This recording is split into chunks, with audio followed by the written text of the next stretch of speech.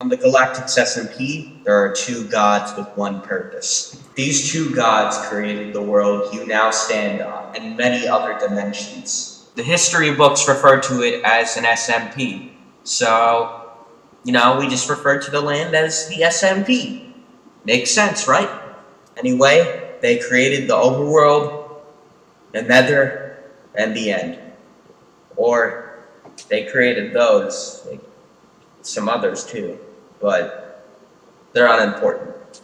That's going to conclude our daily little speech from yours truly, the Overworld King. Seeing as I have no powers as the others, only a few of you showed up.